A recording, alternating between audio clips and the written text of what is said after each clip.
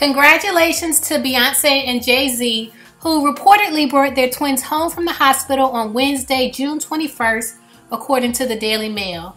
The twins were allegedly delivered by C-section on Monday, June 12th, and remained in the hospital for just over a week to receive treatment for jaundice.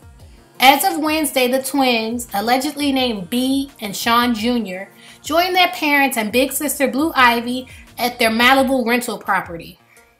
The family is allegedly spending the summer at the $400,000 a month estate until they find a permanent LA home.